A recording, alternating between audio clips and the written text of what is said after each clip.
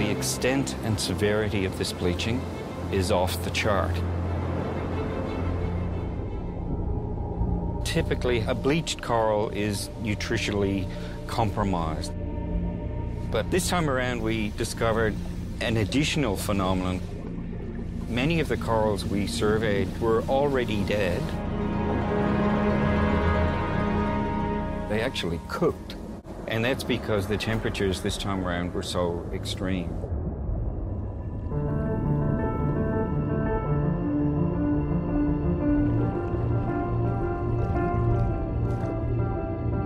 Already in 2016, severe coral bleaching has also been recorded across the Pacific Ocean, in Fiji, across the Indian Ocean, in the Maldives and the Seychelles, and even in the southern Red Sea.